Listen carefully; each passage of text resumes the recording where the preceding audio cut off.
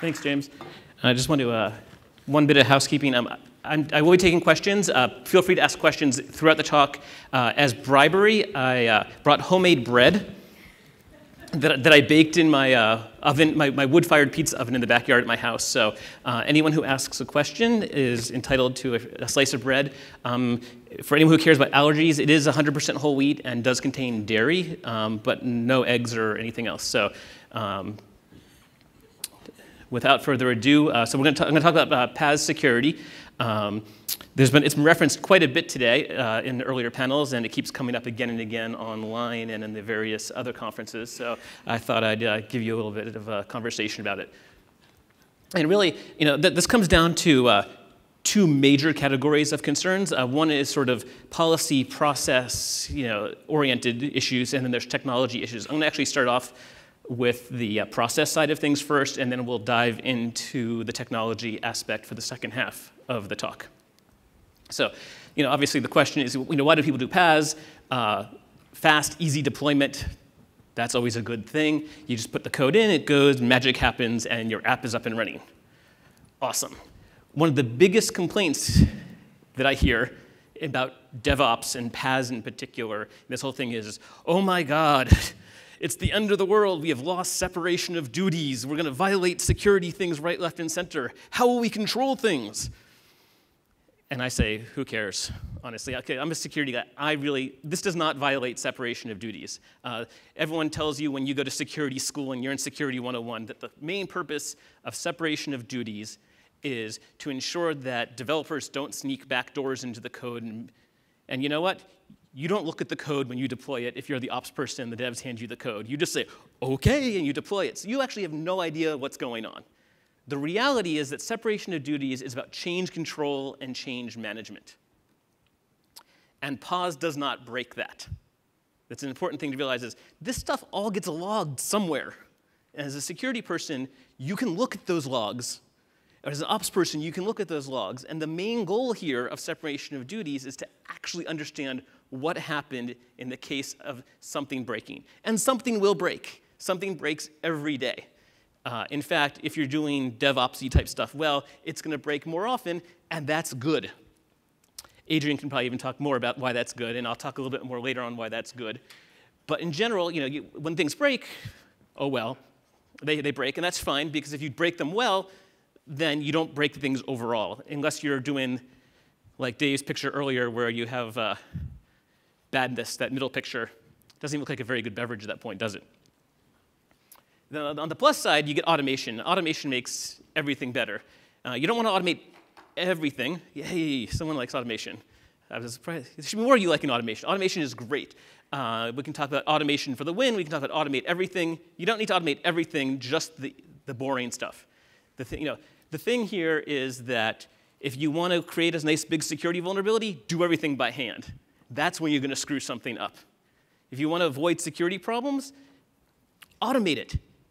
Computers are great at doing the same thing over and over and over again the exact same way. If you're going to screw up, at least screw up consistently. Make sure you introduce the same problem everywhere, because it's a lot easier to understand what broke if it's consistent. If you manually deploy your code to 5 servers and something is not working right, good luck figuring out which one's the right one, if any of them are, and which ones are the bad ones. So at least if you did it centrally, it's all the same. And I hear people, a lot of people say, well, what if it breaks? Well, what if it breaks? You deploy your patches automatically. You don't manually install patches, security patches. You don't manually update your antivirus. It's the same thing. It's just scarier when it's something you don't understand. And actually, I have to say, that's pretty much security people in general. We fear change. We fear things we don't understand. And so we need to get over that, because just because you don't understand doesn't mean it's bad. It just means it's different.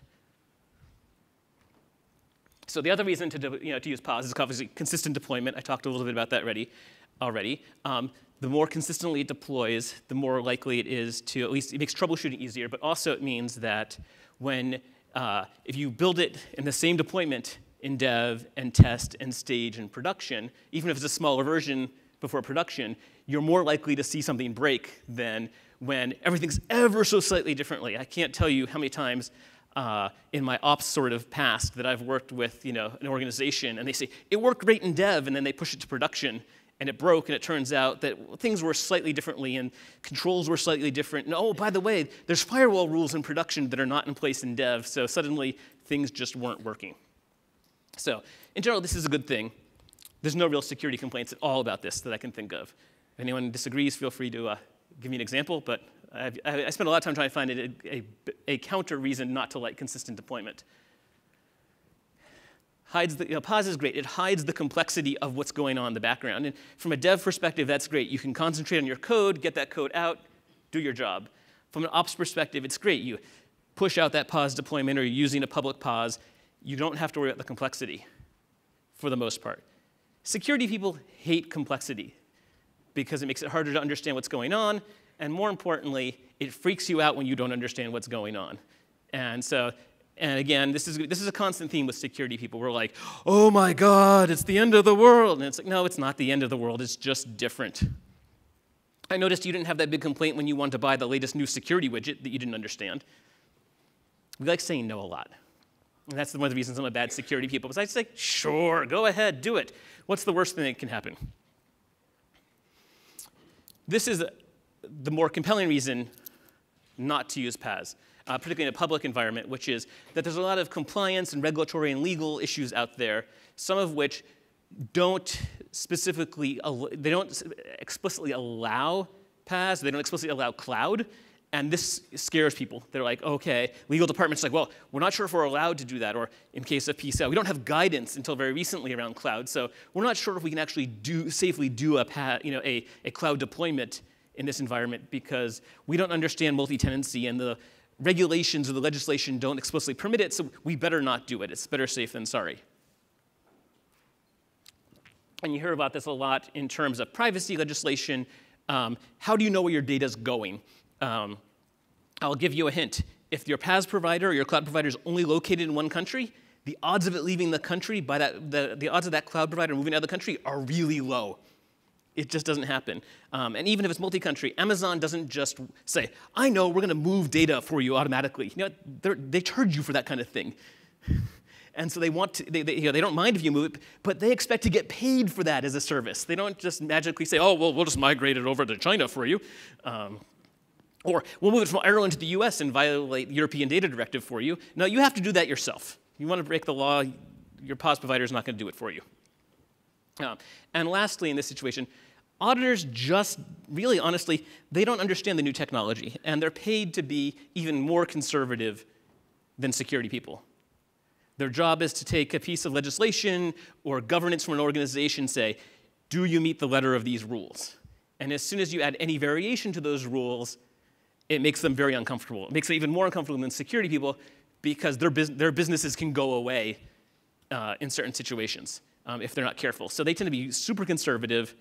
You know, there was a point 10 years ago where you couldn't use an automated vulnerability scanner and hand it to your auditors for a SOX audit. They would say, we don't know, we don't trust that. We need to do our tests manually. Now they all use Qualys or Foundstone or some other service. And so part of this is just you need to, if your auditors are concerned, you need to work with them to help them understand how these technologies work so you can actually do this. On the regulatory front and sort of related to auditors, again, is when you start dealing with certain kinds of legislation, particularly privacy, when you get into healthcare, virtualization freaks auditors out a lot again because they need to understand how those controls work. So they are confident in signing off saying you're doing the right things, especially when you get into things like healthcare data because the fines for violations are quite high. The good news is that HIPAA in particular is very descriptive and not very prescriptive at all, which means that as long as you have a good story about how you were trying to do security, you'll probably get out from having fines, which is kind of awesome. But you better have a good story showing how you are taking reasonable precautions that any other company would take, and ideally more than reasonable precautions, so that way you can tell Health and Human Services, hey, look, we're top, we're best of class, we're doing good things here. So because you'll have a breach. I don't know of a single organization that hasn't had a breach yet. They may not know it themselves either, but if you're any decent size, you've had an issue, and that's fine. Okay. So now then we get to the technical side of things, and this is a fun one. So I broke this down into 3 categories: sort of the security provided by the PaaS itself, the security that the ops folks can do, the security operations folks can do, and the security that that the developers who are putting stuff onto the PaaS can do. And these all play together. Now, I actually had a conversation earlier today on Twitter during one of the earlier panels about container security. And I was talking with someone, and they were feeling very adamantly that LXC, which is the Linux container service, it's available by default on most distributions of Linux, was not secure enough, and that you should use something like SE Linux. I think SE Linux actually adds more security issues than it removes. It certainly adds a lot of operational concerns. It's a very complex product to add. And one of the things to realize about this is that to date, there have been dozens, maybe hundreds of publicly shared exploits against applications running on cloud providers. And this is documented in things like the Verizon Breach Report, the TrustWave Breach Report, a handful of others. There's not been one publicly or even semi-publicly documented case of someone breaching the cloud provider's security at the hypervisor or container level. Not a single one. And the reality behind this is that this is challenging stuff to break. And I'll talk a bit more about this in terms of some risk modeling we're going to do later on in the conversation here. But this stuff is really hard to break. And frankly, apps are really easy to break. You know, looking for SQL injection, cross-site scripting vulnerabilities, things like this, every application has them. It's really hard to avoid. And so as a result, you look at the vulnerability stats of successful exploits, and it comes down to two things: SQL injection, or compromising the client to get access to the data they're trying to get to using Trojans or malware, things like that. No one is exploiting outside of the lab these sorts of hypervisor technologies because it's really hard, and you're not going to burn that kind of exploit on just going after someone's web app data when you can get it via easier mechanisms. So, well, yes, these are vulnerable. All these things, Warden is relatively new. It's a lighter weight container system. Docker just went open source last week, I think it was, maybe the week before. So honestly, I haven't had a chance to really dig deeper than the docs, so I'm not quite sure all the details on how it's doing its thing, though I do know it leverages LXC and some of the other available default kernel-level protections that Linux can do. SE Linux, again, it's out there. Every organization I know that uses something with SE Linux, the first thing they do after starting up the system is disable SE Linux. In an ideal world, it's this technology that lets you highly restrict what users can do, what processes can do, and it's really cool. It's also insanely difficult to manage and to deploy well. And your odds are that you can actually be overly restrictive. The defaults are insane, and unless you've spent an extraordinary amount of time and effort on this thing, you're just not going to do it right the first time, and probably not even right the first 20 times.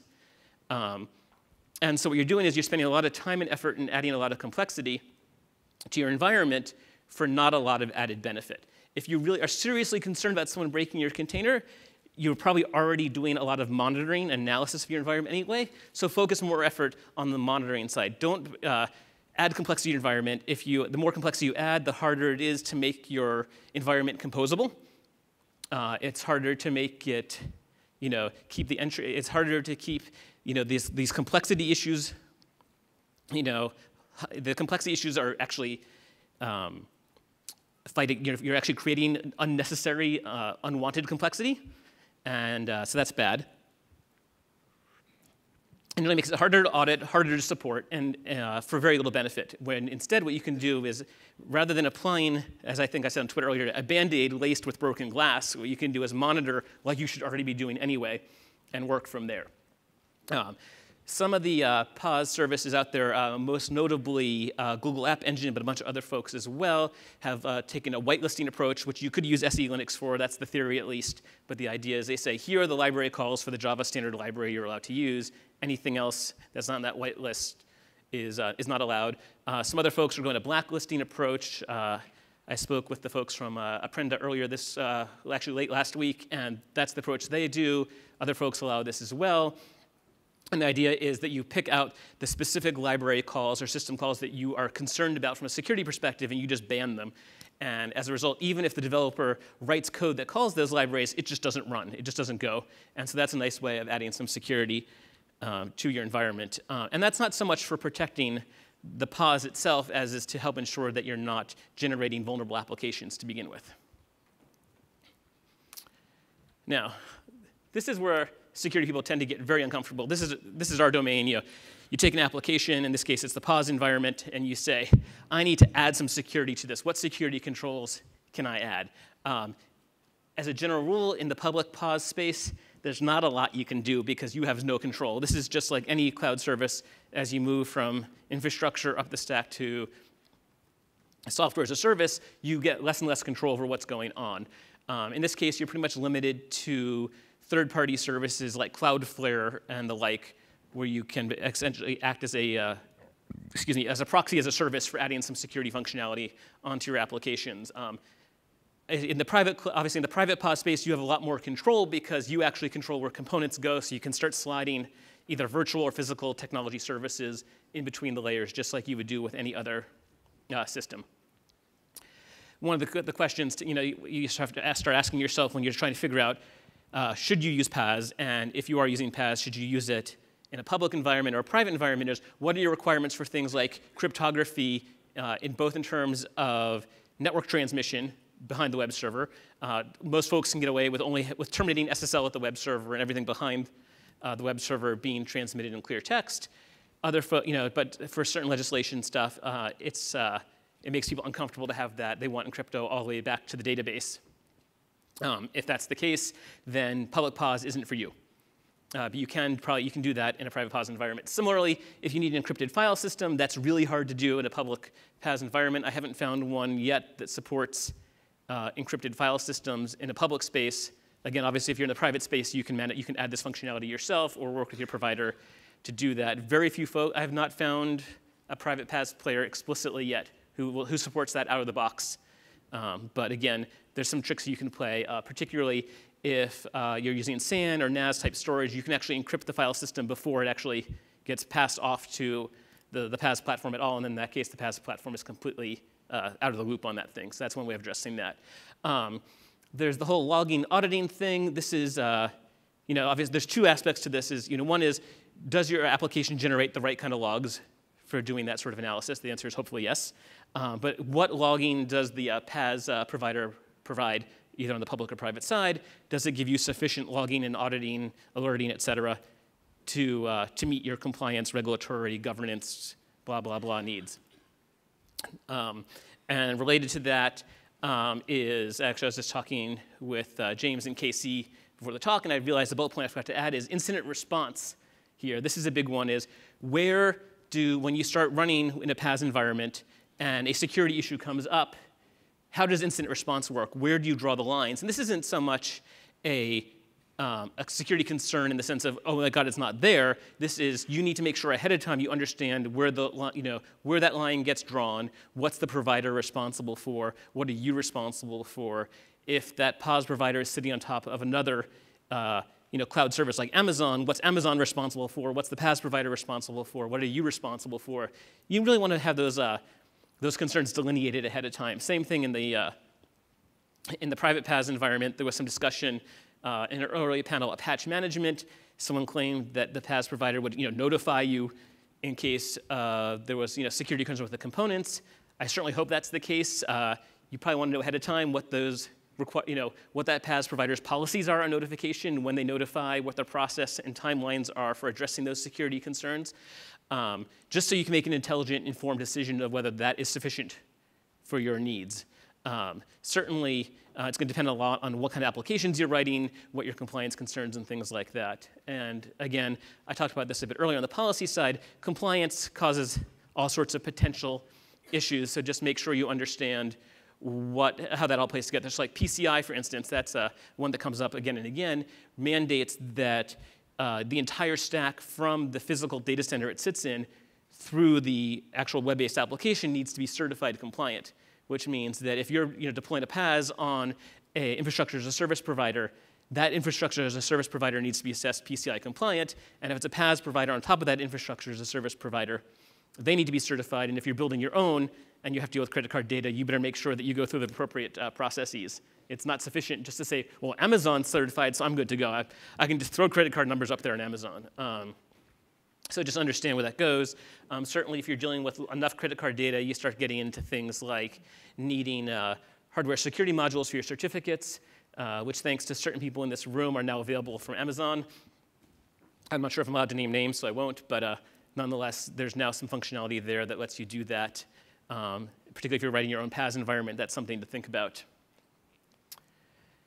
And now, this is the big one. So one of the things that we got going on here is that because there's very little security functionality at the PaaS layer, I mean, there's some things going on there, but it's not super hardcore. The PaaS isn't, as a general rule, providing security functionality above and beyond the actual container.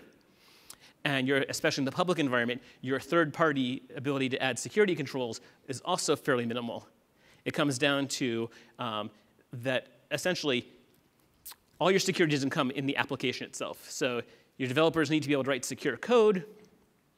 Fortunately, there's a lot of tools out there for helping out. Obviously, in the Java side, there's things like FindBugs and their friends. Ruby has similar ones. FindBugs has a very small set, like 20 or 30 security-oriented unit tests.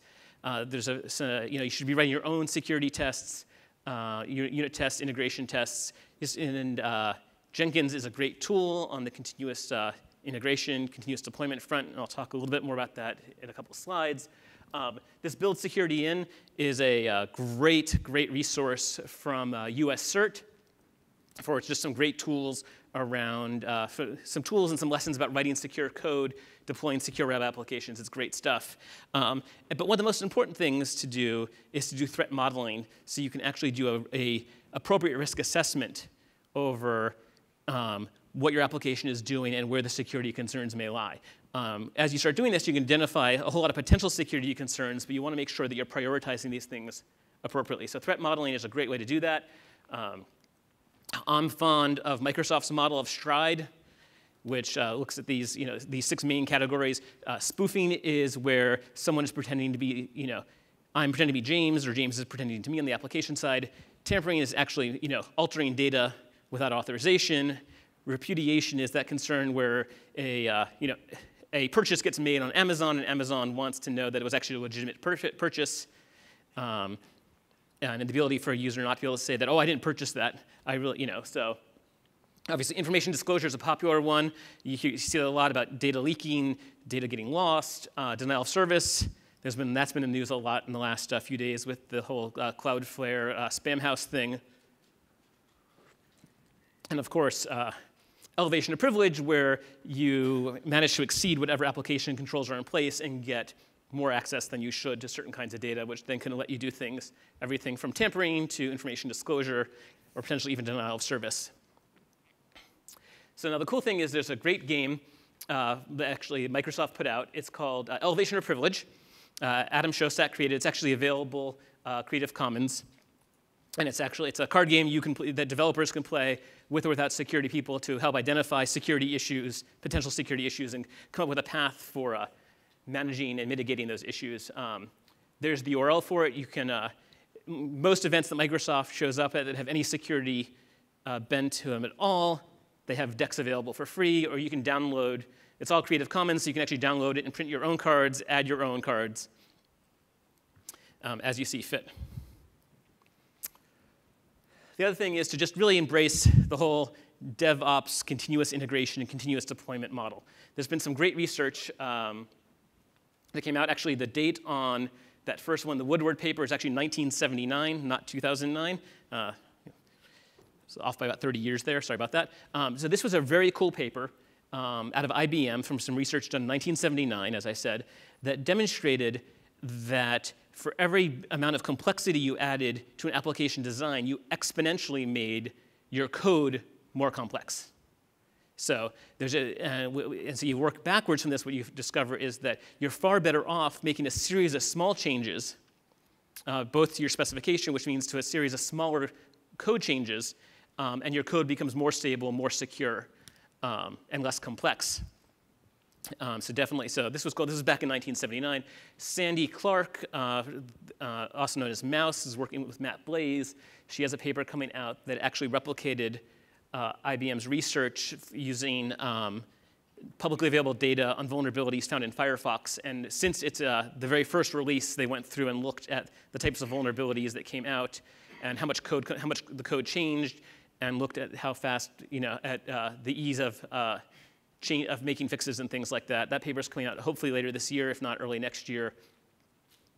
In general, the idea is, every time someone commits code, you build it, you test it, and look for security issues along with all the other issues. The great thing there is you very quickly identify when security issues come up or any other sorts of issues, and that way you're only trying to fix a small set of lines of code, as opposed to maybe anywhere from 5 to 50 lines of code or more, as opposed to thousands or hundreds of thousands of lines of code all at once. So you want to build often, you want to test just as often as you build. There are open source tools for this. There's commercial tools for this. There's a whole slew of them out there. That's a talk in and of itself. Now there's some really cool stuff. The good news, some good news and bad news on the vulnerability front. So back in 2006, Osment and Schechter at MIT at the time, they're now at Microsoft Research, came out with a paper. They looked at one of the BSD variants and found that 60% of the vulnerabilities in the code as of 2006 were foundational. 60% of the vulnerable code that they found was in the very first release of that BSD release. I can't remember if it was FreeBSD or OpenBSD. And the takeaway from this paper is that security issues are intrinsic. Like, vulnerabilities are hiding there in the code, and they're probably there from the very beginning. But then a few years later, Matt Blaze, Sandy Clark, and friends released a paper called The Honeymoon Effect. And what they found actually is that the things that lead to security vulnerabilities being discovered is that there has to be an extrinsic reason to do it. There has to be an outside reason above and beyond that there's vulnerabilities there that drive people to actually find these vulnerabilities and discover them. And so it's not so much how old the vulnerability is, but how relevant it is. And the other thing they found is that the largest period of time in an application's life cycle where there is no vulnerabilities announced is actually the time from when the software is initially released to the first bug being announced. That's the longest period. So it's a very long tail in the curve. And so that's its own interesting thing. And related to this, so that the year before, Alex Hutton, who runs risk at Zions Bank, and I released a thought model at Black Hat, which we cleverly called the Mortman-Hutton model because we weren't feeling very creative that day. And what our claim is in this model, and this is a risk management threat modeling thought process. These curves are completely made up. These are not driven by any actual data. It's just an idea. The original idea behind this is you're the CISO at a company, you're in charge of engineering whatever, and you hear about a new vulnerability, whether in your own product or in a third-party product you use. How do you decide whether to address this issue or not? And our general claim is that the vulnerability life cycle of a product or technology roughly follows a Gartner hype cycle curve. So that's the black curve right there. New technology gets announced. A bunch of low-hanging vulnerabilities get discovered and announced, and then people say, okay, we found a bunch of we've solved these problems, we found these vulnerabilities, and at that point, the really easily identifiable stuff gets dealt with, and then it's the point where you have to put a lot of time and effort into finding vulnerabilities in this stuff, and so kind of the vulnerabilities. Timeline drops off in that classic Gartner trough of disillusionment. But as the technology matures and as you get out there and use that technology more and more, people get more time with it, and eventually the rate of vulnerability starts climbing back up. The red line there, is roughly the shape of how software tends to be picked up by enterprises, by the public at large. With a few exceptions, but generally, it has a very slow ramp up, and then you get this sort of steep uptake, and then it kind of levels off because enough people are starting to use it. So when you read about a new class of vulnerabilities, or you're in an organization and you get emails saying, oh, there's a new Java vulnerability, or there's a new Rails vulnerability, you have to say the couple questions you want to ask yourself is, well, one is my organization using this technology? And if it is using this technology, how much is it using it? And that's that red curve. And then you want to also think about, well, where's this technology on the vulnerability hype cycle? And that sort of green area, and actually anywhere to the right of that green area, is where the technology is relatively in high use, and the vulnerability, the ability of attackers to understand that technology and exploit it is also relatively high. And that's when you start getting into the area where you really care, is that sort of green area, actually the area to the right of the green area, where these problems, where you really want to say, oh my God, I really need to deal with this. So case in point, a month, 2 months ago, there was a huge Ruby on Rails vulnerability. And everyone's like, oh my God, it's the end of the internet again, another security vulnerability. In my organization, we don't use Ruby on Rails. So I was like, oh well, I don't need to worry about that.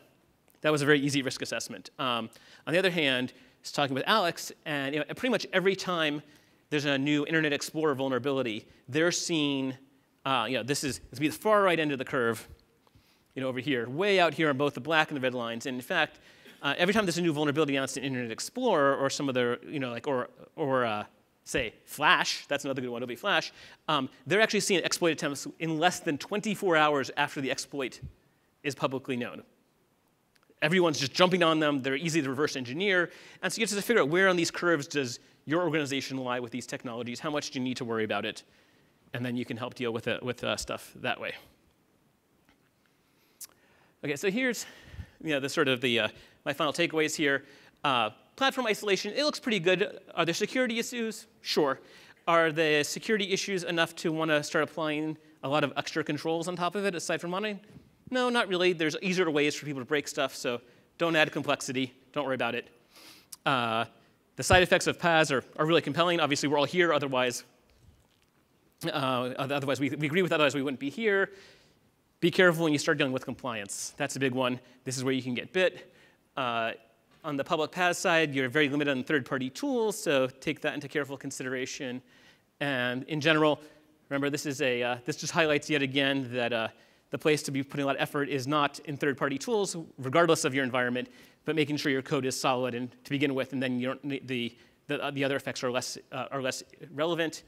And tools like concepts like DevOps, continuous integration, continuous deployment, et cetera, are really help a lot. Are there questions? Brad? I was promised heckling, Caroline, and there was no heckling. You're too smart for me today. Whew, I'm lucky. Not just today. Okay, excellent. Well, thank you very much. Yes? Can you tell the backstory about the title of the talk? I'm sorry? The title of the talk? So the talk was titled, here we go, was Cover Your PaaS. I guess about a year ago now, there was a whole thing on Twitter about a small group of people calling themselves the PaaS holes. And I thought it'd be fun to do a little play on words on that. So I originally titled this talk, Cover Your PaaS Holes. But it was pointed out to me by several people that it wasn't actually as funny as Cover Your PaaS. So it's now Cover Your PaaS instead. Thank you.